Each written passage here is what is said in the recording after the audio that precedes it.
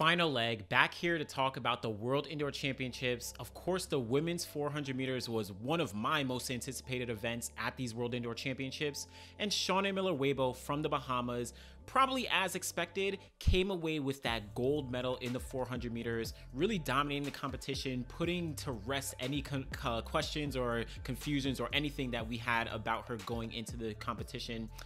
But despite her not running all year, right, the final race really did play out just as most of us probably expected it, right? Miller-Uibo went out fast, Bull was right behind her, but didn't have the speed necessary to be able to keep up with her. And really, Miller-Uibo just got to the break first, ran away, and no one was going to be able to catch her. But let's break down what exactly happened throughout this entire competition from the heats all the way to the final that got Miller-Uibo that gold medal. Now, in the heats, obviously not too much fanfare. Femke Bol was comfortably out in her heat 2, won the heat 51.48 seconds. She had the fastest winning time of all the heats. But Miller-Uibo in heat 5, this was her indoor debut for 2020. And not only did she not run all throughout the indoor 2022 season, but her last race was the Tokyo Olympic final last year in July. So there were tons of questions of how she was going to be. Remember, she pulled out of the Birmingham indoor meet because of, setbacks in training or just things she wasn't ready for. So this is going to be her first meet on the track, and she looked super comfortable, literally as if she was on a training run. She got to lead, hit the break first, 200 meters in 23.94 seconds, extremely fast as she usually does. And in the last 50, she was basically jogging it in, looking around to make sure that she won her heat, make sure that she was comfortable, and she got her heat win, 51.74 seconds, ahead of Ann-McPherson from Jamaica. So Miller-Uibo, second fastest time in the heats, going on to the semifinals. Now, this is where things got pretty interesting in these semifinals. Because they had the top two times, Bull and Miller-Uibo were in separate semifinals, so we weren't going to see them clash here. Perfectly fine, right? But what was really important about these semifinals is that there were only 2 heats, and the top 3 women from each of these semifinal heats qualified to the final. So there were no time qualifiers. You had to be top 3. With that, based on where you finished in your semifinal, determined the lane that you would get in the final.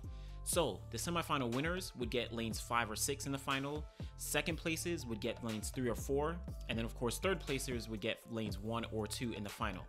So it's pretty much advantageous to get the win in your heat to be able to get one of those outside lanes and have a little bit of advantage, of course, considering indoors with the turns and the hills and the banks and all that stuff. So really that's what we wanted to be able to do. But the women had to be able to conserve as much energy as possible. This was 3 rounds of the 400 meters over the course of 2 days. So not easy at all, even for the best women in the world. Well, semifinal 1 had Femke Bol versus Ann-McPherson. This is very important. Despite Bull being significantly faster, of course we know that she has her PB this year of 50.30 seconds.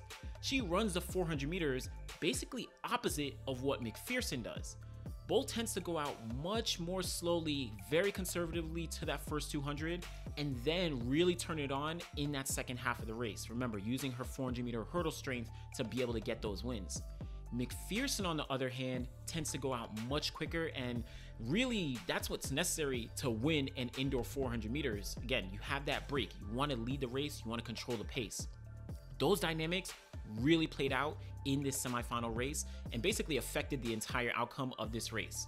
Bull was in lane 5, so she couldn't see McPherson, who is behind her in lane 4. Bull out very steady, very conservatively, as she usually does. And by the time they started to come around that second curve, about to hit that break, McPherson was pulling up on her and really pushed the pace of the race. Bull was trying to pick things up, potentially to get the break, but at that point, it was really just too late, and she had to run wide while McPherson managed to get the lead at the 200 meter mark. Now, going down that back straight, around the curve, down the back straight, Bull again tapped into her normal strategy of really turning it up and trying to pass other athletes, but this wasn't the same situation and the same competitors that she had usually been racing against. McPherson is very experienced. She has a world championship medals. She got 4th place at the Olympics last year. She knows how to run with the best and has the ability to push and turn it on when she needs to. So when they got to the final curve, Bull was unable to actually pass McPherson, right? So at that point, she left her to be able to have to run on lane 2 that entire time. McPherson held the lead, and by the time they got to that home straight, Bull made her final push, but she really couldn't have it. She was running in lane 2 that entire race, trying to push it, couldn't get the lead. And remember what I said about the heat winners getting the preferred lanes of 5 and 6 in the final? What I think happened was that Bull realized that she needed to get that win. She tried to lean as much as she could, eventually falling and really kind of crashing to the track, banging her head pretty hard, pretty significantly across the line. It unfortunately wasn't enough. McPherson got the win in semifinal number 1, getting it over Bull. Bull came in 2nd place, relegating her to either lane 3 or 4 in the final. And despite her loss though, this would be a great race and really a huge learning experience for her in that final. Now, semifinal number 2 was basically the polar opposite of the first semifinal. Miller-Uibo was going up against some really tight competitors, Lieke Klaver from the Netherlands, Sweity-Ersetic from Poland. Both of these ladies are known for going out very fast, but Miller-Uibo really made this look like another training run. She was out quickly, just as she normally is. She got to the break with ease. At the break, she literally started to just look around, making sure that she was comfortable and clear from the rest of the field. She hit the 200-meter mark in 23.79 seconds. Very comfortable, with ease, really an easy margin over Klaver, who was just about 24 seconds to the 200. But for the rest of the race, Miller-Uibo was basically jogging. I mean, I want to say she was jogging. She was obviously running, but it was so comfortable. In the last 50 meters, she wasn't even looking forward. She was just looking to the side, making sure she was away from the rest of the field, comfortable just getting that win.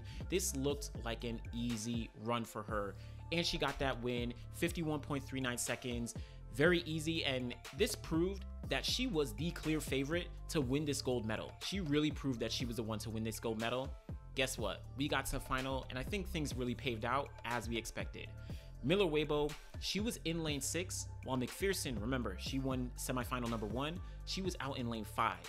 Bull had lane 4, and then Sweity-Ersetic, she had lane 3. Now, despite already being the favorite, this race was set up for Miller-Uibo to win without a doubt. She was already known for going out fast, right? We know she hits 23 seconds out fast for the first 200 meters, but she's also able to hold on after a very fast pace, right? She's able to run a very strong second 200. But probably more importantly, she also was out in lane 6.